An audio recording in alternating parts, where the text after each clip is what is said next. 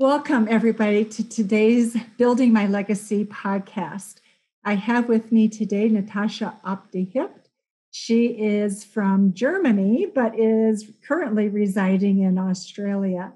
She has a company called Bliss Unity, I guess. Sorry. And she works with coaches to get results. She coaches for results. She works with 7 different countries. And has really helped people build their businesses. So, Natascha, if you would start, please, by telling our audience how you got into what you're doing, what your background is, and then we'll go from there. Sure. Thank you so much for having me, first of all. Well, for me, when you have those things that you always knew you wanted to be doing, so there are like some kind of agreements you've made with yourself. And one of my agreements I had with myself was I always wanted to do something I absolutely love. However, in the process of getting there, it took actually a little bit of time. And it wasn't until I found myself in actually my very first personal development seminar when I just moved to Australia. And in that seminar, I found myself writing down my values. And that was an exercise that actually helped me get really clear about what I actually want to be doing. So in order to make my life align to my values so that I know that I'm actually on track. And in this particular exercise, I've realized that personal development is something I absolutely love. However, at that point, I didn't even know that there's something called, like, as a coach, like a career as a coach you could actually pursue, where you can pretty much make personal development your full-time job. So in that moment, once I discovered coaching, I knew from the moment on, like, that's exactly what I wanted to be doing. And then during that time, before that, I also studied business and marketing. And the beauty of coaching is that it allows you to combine your passions. So for me, it was quite interesting because the second thing I always knew I wanted to be doing was building an online business. So, which allows me to live in Australia, but also go to Germany whenever I wanted. Don't need to ask for a boss in order to leave or have a holiday or have limited time. So the whole freedom and working for myself was always something there. So that was another thing I was really passionate about the whole marketing and online side and how to build online businesses. And then the combination of the coaching with online marketing was pretty much like how I came into Bliss Unity and how I started my business. So, Natascha, you talk about how you can have business and make money in the first 30 days. And so talk a little bit about that, because that's always the challenge everybody has. Doesn't matter what you're doing. You go to something new, you go to something different. How do you really make money and sustain yourself? So how do you teach that and coach that? Yeah, for sure. So during this time, when I started out as a coach, I actually struggled quite a lot to get clients. And I was constantly looking for the so-called magic pill. I'm not sure if you're any familiar with that, but for some reason, we kind of feel there's something outside of ourselves out there. And like those people who are successful, they just found it, right? So you try to get your hands around that. But what I discovered is that there is actually not necessarily something outside of yourself, but it's more about what's already inside of you and getting that out. So I know that because I was in the same situation, that one of the struggles is getting clients in general, but also for coaches in order to get that quite fast in order to build up their belief. Because the longer you struggle to not sign clients, the more you build up that belief that signing clients is hard. So I built it up a really intense, like a really specific process. I call it actually the Bliss method, which allows people to get clients fast, but also following specific steps. Because one of the online advices I got a little bit at the beginning was always when you just jump on Google and you type in, how do I get clients? How do I get coaching clients? And it was pretty much what I did on a daily basis. And I was always hoping to find like the magic secret. And maybe this time Google shows me something else. It wasn't really that case. It wasn't really like being in the process. But the biggest advice like people were always giving was simply just show up, right? Like just create content. And it just didn't make sense for me. I'm quite a logical person. So for me, it has to make sense. If it doesn't make sense, I don't believe in it. And therefore, I end up not doing it. So just putting some kind of content out there for a period of time. And then I think, okay, now I get clients. There were too many gaps in between. And I'm a very like logical person, but also very detailed orientated. So then there's pretty much a wide variety in terms of what kind of content to provide. So that led me diving deeper into learning way more about content marketing, about copywriting, and also a lot about sales psychology, because all those things combined allowed me to really get an understanding of what helps people actually to make a buying decision. So the overarching thing, what we want to look into when we put ourselves out there in our marketing process, is that we want to look at a marketing campaign that changes behavior. And when we have that on the top four on our mind and always thinking about that, we are not ending up posting content just for the sake of posting content, right? Because so many times we just think about exposure, visibility, just show up, which is great in order to overcome some kind of beliefs, when people are starting out and are a little bit nervous, which is fine. However, exposure does not equal sales. So there's more to it. And the Bliss method I am working with pretty much starts the first pillar is the booked out identity. So I like to come back onto that a little bit later because that really goes into the subconscious mind. Now you utilize that, but that pretty much sets us the foundation. So the first one is booked out identity. Exactly, your booked out identity. I'm going to talk about this in a little bit later. I'm just going to finish up with the strategical part because I think that's what a lot of people really want to hear, right? So that's the first pillar. The second pillar is your loyal dream client.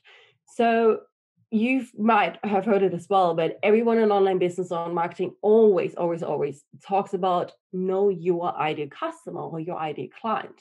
And it's really about the understanding of who I call them dream clients, because dream clients is something, you want to do something you love, then you want to work with people who are dream clients. So that's quite important in order to understand like who they really are, but not necessarily the old school modular in terms of the 35 to 55 years old and living in this area, right? We want to go deeper. We want to talk about their fears, about their frustrations, and about their wants and their desires.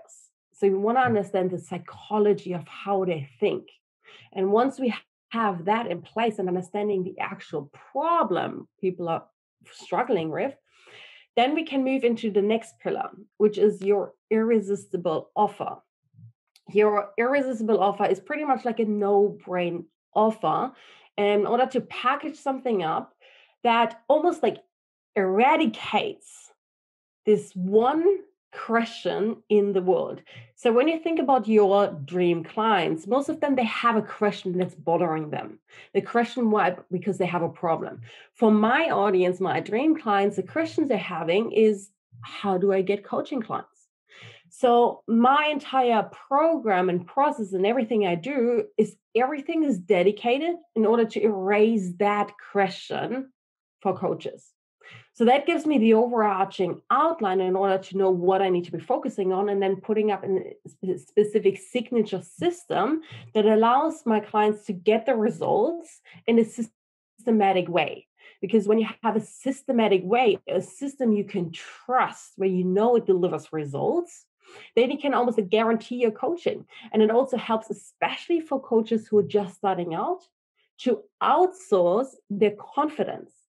Because so many times I hear it over and over again when coaches are just starting out, they just kind of have a lot of skill and then just getting a hang of it, and charging money for it, it's quite a big hurdle. So by actually developing their own signature system, and where they can see when their clients are following the process, they will get results. So it's not so much about them as a person, right? If I am good enough, will people pay me? But it's more about, hey, can I solve that problem? because the beliefs is like a really big one. We're constantly always working with. So that helps people to outsource that confidence. And the next one is the system for consistent clients. So it's a specific system I work on, which is not just one step in terms of putting content out there, but it's actually 5 steps where you're really focusing on building up the buyer's journey from getting someone to know you in order to like you, educate them, creating some kind of impact in their life, and then always inviting them on a sales conversation, like a discovery call or like some kind of call. But that's pretty much the main focus in your marketing. Because from that conversation, then they have the chance to buy your product. And that's what I see a lot of people are doing when they're utilizing social media, or they're not really utilizing social media in an effective way. And the number one rule I always say is that give publicly and sell privately, because so many people are afraid of on selling on social media, or feeling weird, because social media is like full of a lot of people who don't know you, and some people might know you, right? So you don't want to come across and just putting up your program straight up there, because it also doesn't really sell. So you have to build some trust. You have to build a relationship, which is quite important in order to get those people onto a phone call. So the main focus and the number one number we pretty much measure is about getting discovery calls booked. And my clients are booking actually like 3 to 5 discovery calls every single week. By having that system in process, now they're actually feeling quite equipped in order to sign clients, because when you have like 3 to 5, let's say 4 calls a week, and even if you convert only, I don't know, like 50% or so that's already 2 clients a week, right? And that is those numbers, and the consistency helps coaches to build up their confidence, to get fully booked fast, and really start their career off as a fully booked coach.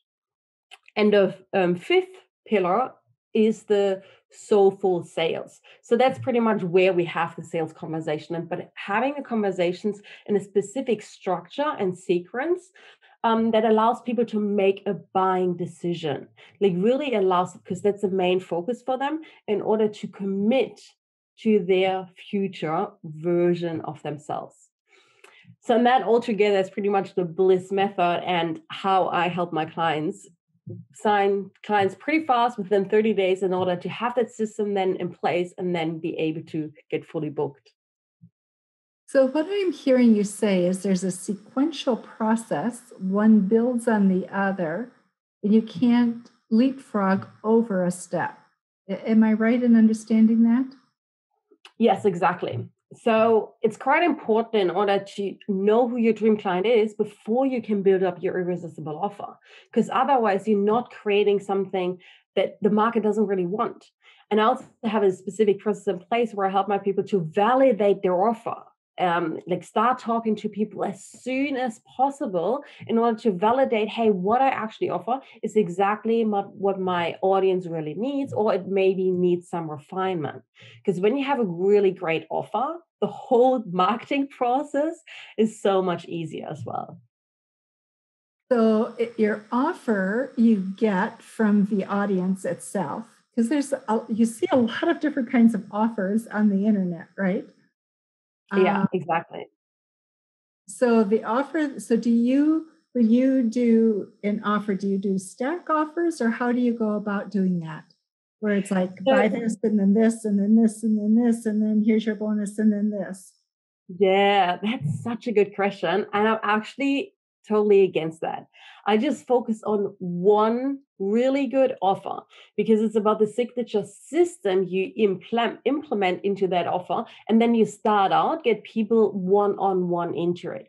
One-on-one coaching is such a great way in order to get clients super fast, because you don't need to have a great big launch. You can sign clients consistently on a continuously basis, but it also allows you to get paid for your market research, because you like one-on-one sessions are the best way to really understand your audience, because your clients, you're actually clients who are paying you, those are your dream clients. So you want to get more information about them and understanding that, okay, now I'm going to build this best program or process for them. And on a one-on-one basis, you have so much space in order to adjust and edit a little bit out and really move from session to session in order to see, okay, what works the best.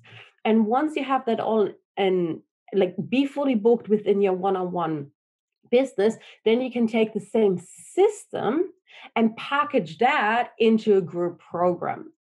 But it's really about like focus on this big problem, focus on this one problem in order to solve, and instead of having so many offers, like so many different offers.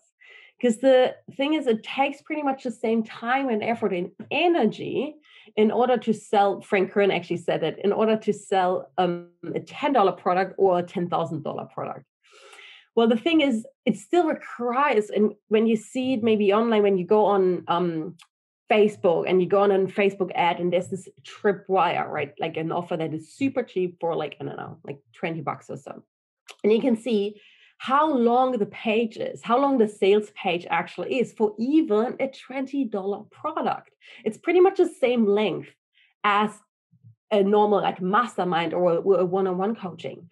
So therefore, in order to get fully booked fast, right? Like that's what my clients want. That's what you want as a coach. You want to do what you love full time so you can quit your job and do that.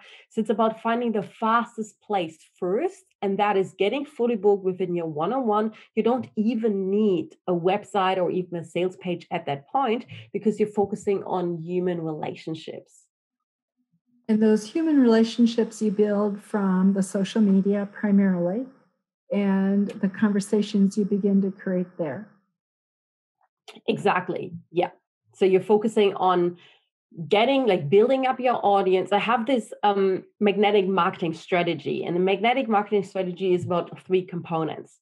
The first component is your audience attraction, meaning you have to have specific steps in place in order to consistently grow your audience, right? When you think about a funnel system, not necessarily in a technology way, but more as a metaphor, as an analogy, right? When you see the funnel, you always want to make sure that you're pouring new people on top of the funnel. So instead of just posting your content out there and just hoping people will find you, you want to go out, you want to locate your dream clients and then target them specifically who they are so you get in front of them and start grabbing their attention. And when you do this in a consistent way, you always know that you're getting in front of new people. That's the first step from the marketing strategy. The second step is just a moment. That implies advertising then, does it? Well, not necessarily, because I teach my clients how to do this organically, meaning without paying ads. So social media is such a great platform. We can use Facebook, for example. Facebook has a tool which allows you to get in front of your dream clients because someone else already created that audience. So there's so many different Facebook groups where pretty much piled up your dream clients. So it's pretty much just then get in front of them and start a conversation with them, grab their attention, get in front of them. So kind of that you're locking them and bring them into your world. On Instagram, you can do this actively as well by looking for hashtags or going into competitors' profiles and seeing their photos, like the people who are commenting, and then just get in front of them, get in front of their profile and start that relationship, right? They just need to see you. And when they come back to you on your profile, so that's like a whole nother thing, to really set up your social media profile in a magnetizing way. So once your dream clients are jumping on your profile, that they feel like, ooh, I want to learn more, right? You want to build up that curiosity and also their desire. So that's the whole attraction method, right? You want to attract them to you by setting up your social media profile, but also focusing on specific psychology triggers that triggers people in order to stay on your page. So what are those psychological triggers that you set up? It's great. They're actually quite a lot. One of them, which a lot of people are always struggling with when they're using organic marketing, is the authority method. Because so many times people falling into the friend zone on social media, right? So you want to make sure that you're not in the friend zone, and that people seeing you as the authority, as someone. That doesn't mean that you need to be featured in Forbes or have to have a 500 Fortune company. The authority here means that you know what you're talking about and that you're an expert, that they can trust you and your opinion. So one of the great ways in order to do that is also by dedicating yourself to solving your dream client's problem, right? The question I said before, like the driving question that drives your program to actually exist, having that in the front row on your social media so that your dream clients see exactly, oh my God, you pretty much dedicated your life or business in order to solve my biggest problem. So how that looks like on Facebook or on Instagram, it always allows you the specific different method. But let's take Instagram, for example. You have your bio. You can take that bio and you can have your magnetizing marketing message, I like to call it, which pretty much magnetizes those dream clients in order to help give them the idea that you're an authority and you know what you're talking about, and that's exactly what they want. So for me, it says that I help coaches get consistent clients by utilizing the subconscious mind. So it creates, hey, I want to get consistent clients, right? That's a big problem of my dream audience, but also it builds some kind of curiosity with this unique selling point by where I focus on the subconscious mind as well. So that is one of the psychology triggers. Obviously, they're way more, and there's always so much more about it, but that already gives you some kind of understanding of how to attract that audience. Tell me, how do you use the subconscious mind? Because there's many people who talk about the neuroscience, the brain, the conscious mind, the unconscious mind. So how do you use the subconscious mind to attract clients? Yes, and I use the subconscious and the unconscious mind pretty much interfere, so they kind of are the same. And in this purpose, in this example here.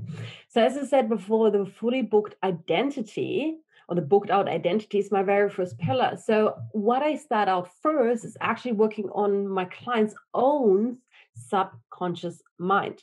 And that actually, the reason why I'm doing this is because when I was so focusing on all the marketing strategies, but I still haven't gotten the results, I was really frustrated because I was still thinking about, oh my God, I know already so much about marketing and I've kept learning, but I always had this feeling of not enough or there's something missing.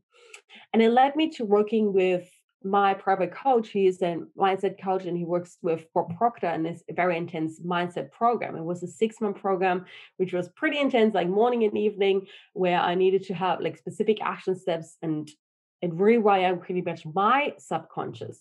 So what it allowed me was really to change my mind in order to be that person I wanted to be. So the whole reason around is that most of the time, what we're always doing is we're working on a module which is backwards. We're trying to find, we have a look at what we have, like in terms of, okay, how many clients do you have? How much money do you have? That lets us, like our circumstances, right? Our environment. That lets us then dictate what we do. Okay, so I'm not having enough clients, so I have to do more marketing in order to be successful.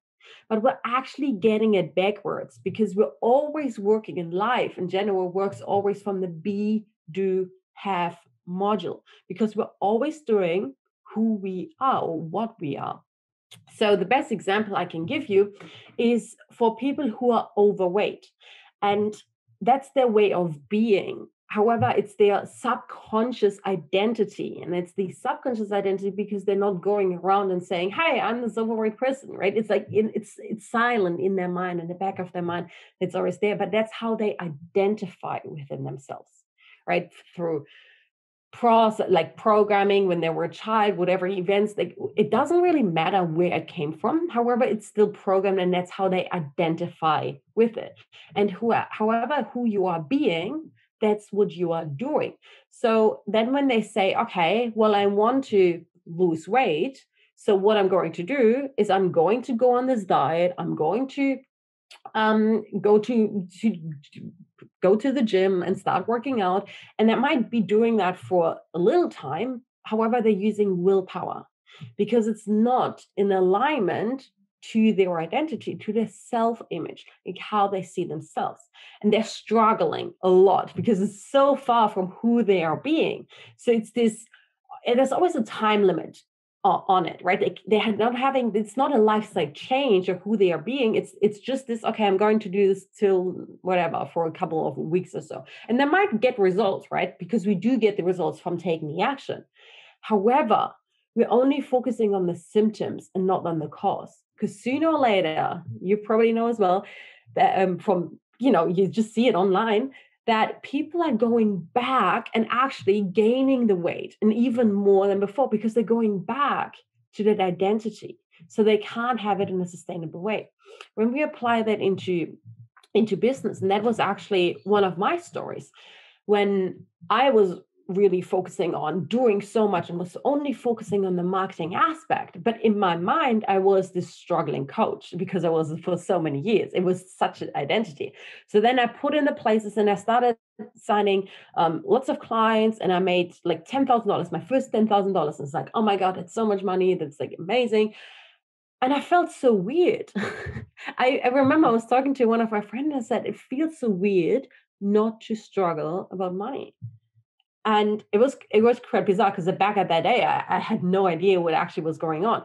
But sooner or later, I fall back into the trap of being a struggling coach. And the thing was not because that's what I wanted, but it was because that's who I was being. That's how I was identifying myself with.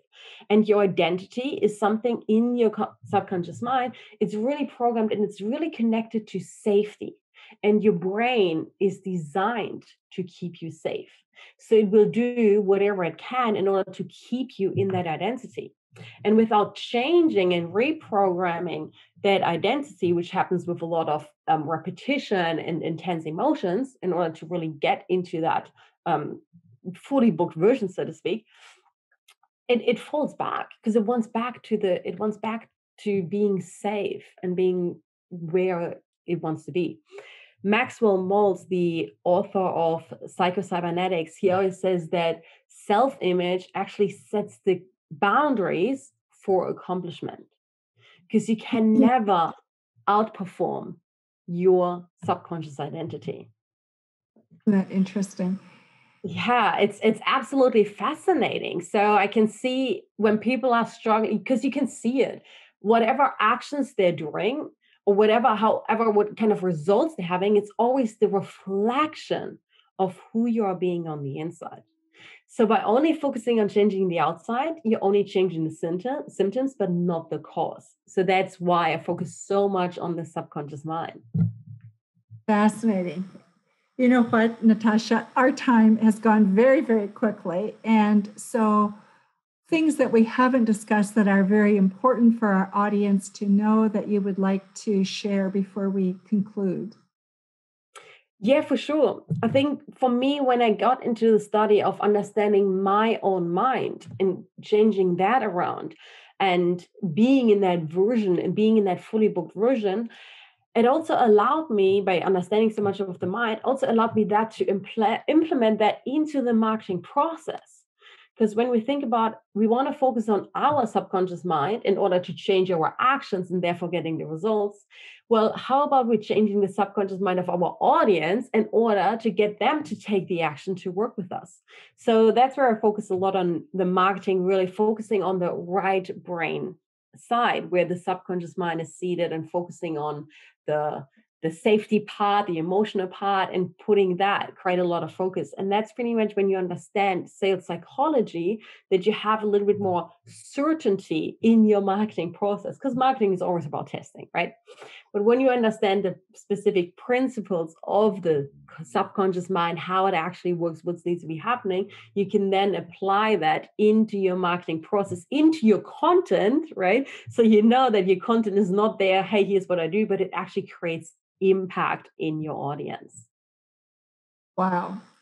You know what? I agree with you. The subconscious, the unconscious mind is huge, and so much healing and